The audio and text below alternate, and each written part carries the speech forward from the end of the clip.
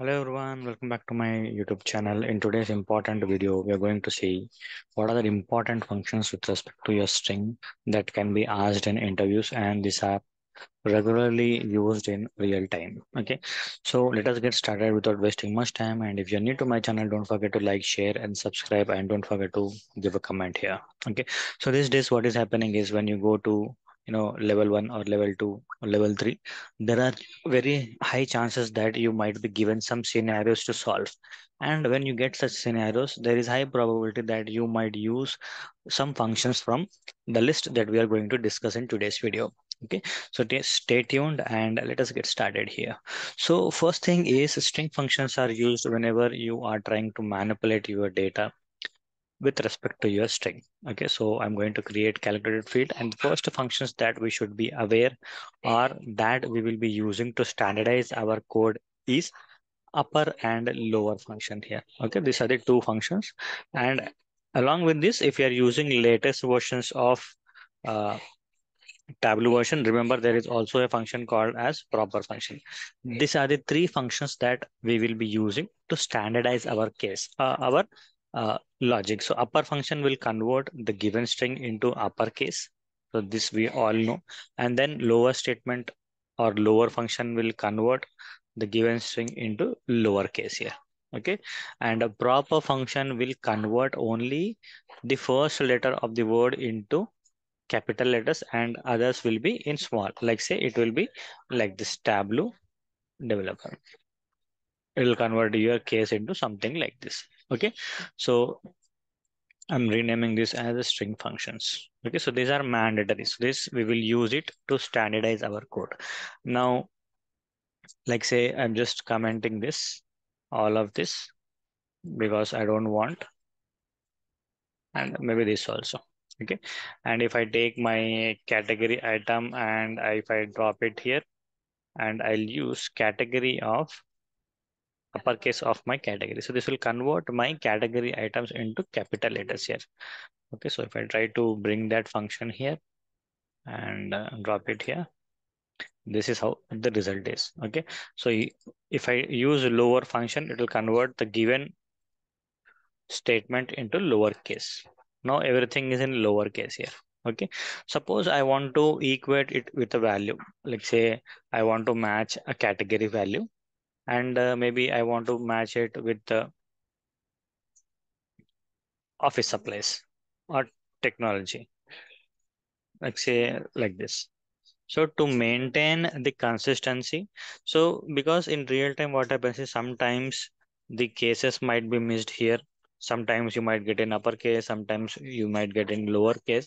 That time it might cause issues, and you might get data miss issues. So to avoid all of that, what we can do is to make it consistent across the Tableau or across your SQL. We use this statement, and then we convert or we write it something like this.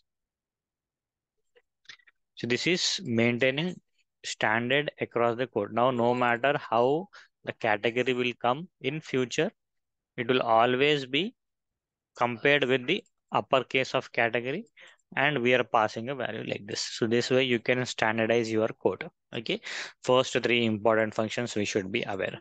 Now suppose there is also a probability that there might be some extra spaces in your data that might not be visible to the naked eye, but it is causing issues with data validation.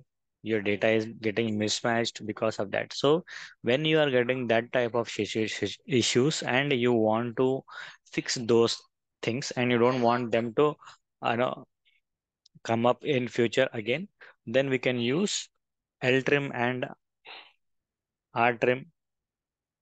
And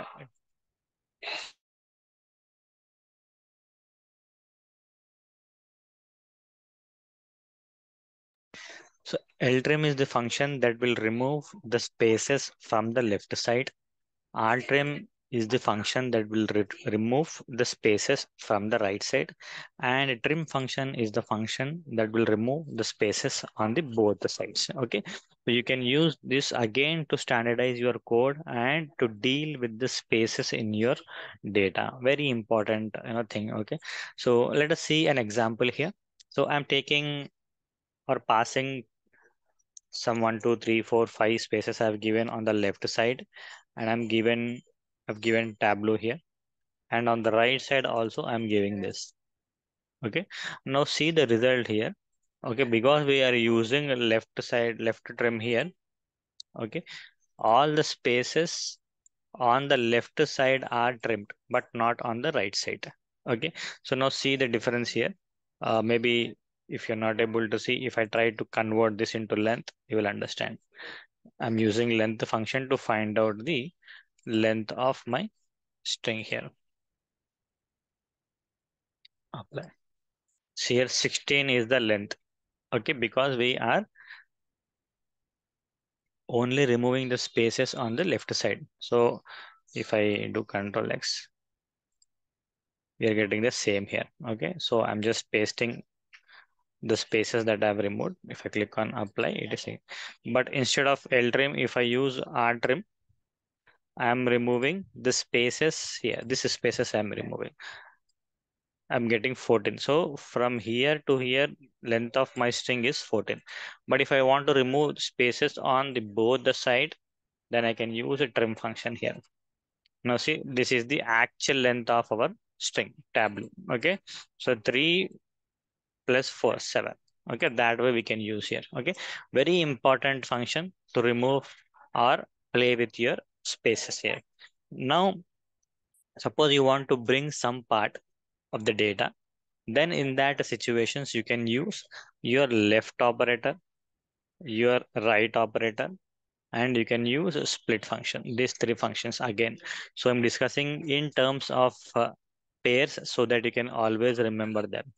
So suppose you want to bring some part of the string, and the position is always static and it is always a standard. Like say in this case order ID I'm taking, and here we know that first two letters are my country code.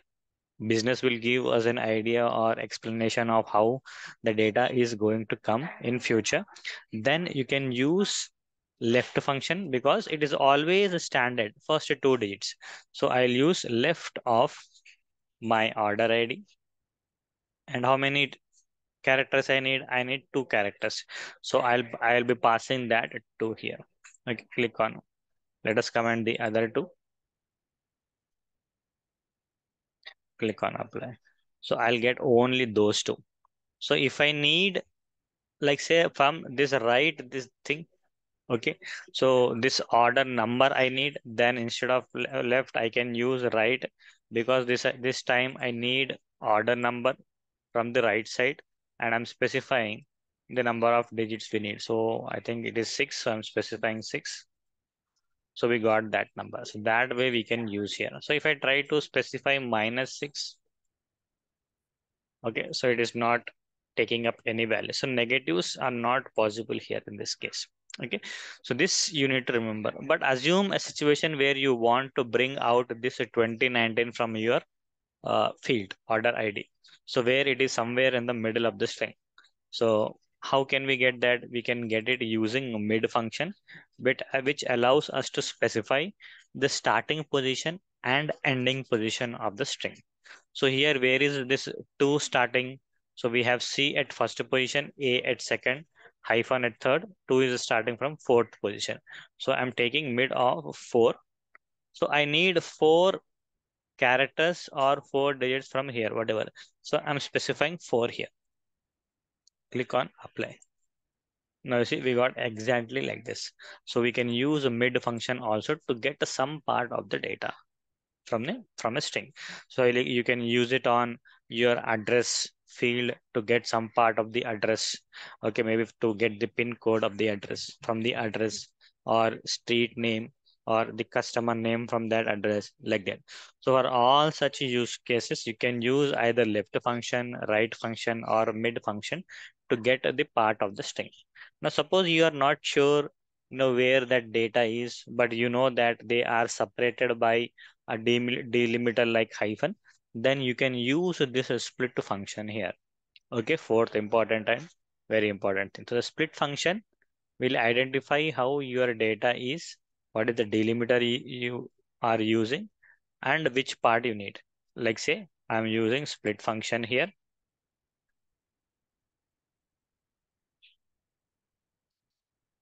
Split of order ID. Now each of this CA is one part, 2019 is second part, 10 this number is my third part. Like that it is dividing. So I need, once you specify this, you need to pass what is the delimiter that is being used in that string. So in order ID, what is the delimiter used? Hyphen is the delimiter used. So I'm passing that.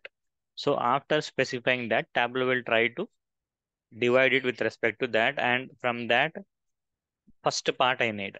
So we will get a country code only. If I write 2, I'll get only year part from this, like this. And if I write 3, I'll get only year part from this. So this way we can use here. So let us try to specify minus values here. Here negative values will also work. You see, it is going reverse way. So positives from left to right. If you're specifying negative values from left to right to left, like that. Okay. So remember this split function is powerful, and here in this case negatives will also work. Okay. So apart from this, we have some function to identify how your string is starting or ending, and they are called as starts with, ends with, and contains. These three are the strings that we should be aware of.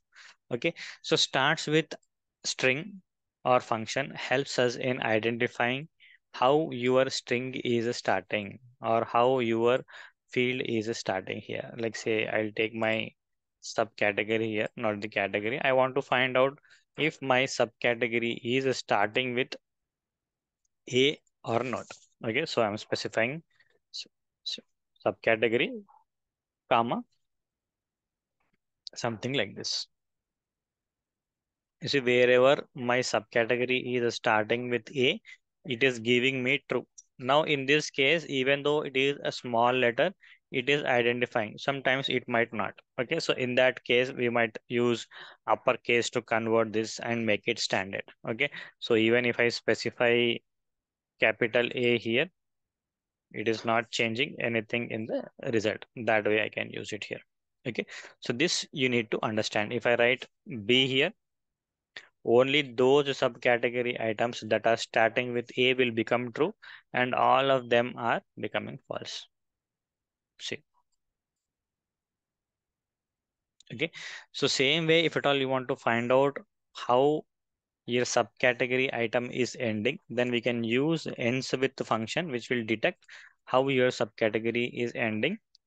So here in this case, let us see if my subcategory is ending with R or not. So I'm splicing, I'm entering R here. Now see, only this case has become true because this is the only place where subcategory is ending with R. All others are ending with either S or T or something else. Okay. So likewise, again, if I try to write T here, only in this case it should become true. All of them are false.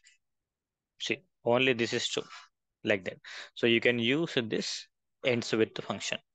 Now contains is another important function which will try to find out if the string has the character that you have specified. Okay, so I'm writing contents here, and in this subcategory item I'm trying to see if T is available or not. Click on apply. You see, in accessories, there is no tree, no T, so it is false. In appliances, there is no T, that's why it is false.